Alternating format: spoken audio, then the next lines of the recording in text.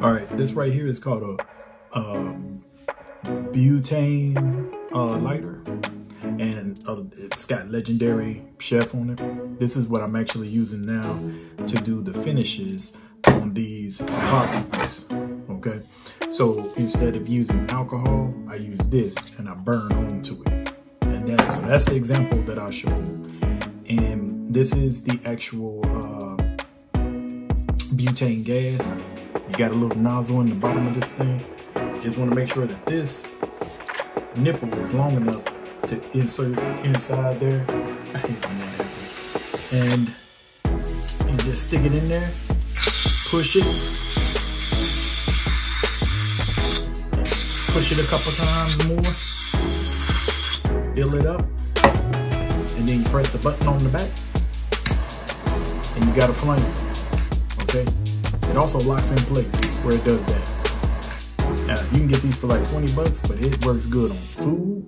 I've done it on baked macaroni and cheese, like even after I've even baked it good, but just to get it like a little more crusty top. You can use it on meat, but you can use it on crafts and stuff like I just did. Butane, you can see, I'm trying to show a good example of me using this butane lighter. You can see all the bubbles, all those little dots are bubbles. And I like to kind of spread this stuff out with a little sponge thing. I use gloves too, but I'm just gonna use a little sponge thing. I just made a little picture of me and my granddaughter, since she's so small right now. Okay, you can kind of see even above here all the dots. Now, this is where that joker is gonna come in handy. Check her out. Let me just get close up. And you watch the bubbles disappear, creating clarity.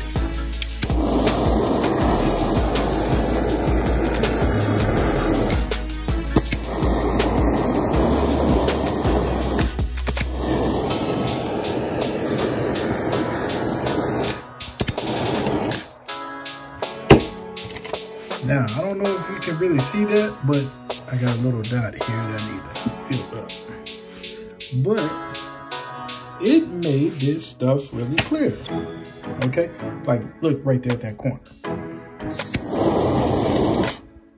See how clear that got? That was a better example. Even right here. That's actually inside. But that's how it works. And it cures better too. And it's just amateur work by me, just sitting on the edit desk. Imagine what I could do if I had like a little kiosk or a little shed or something. So, hey, me and my wife, we're thinking about some things, but check me out.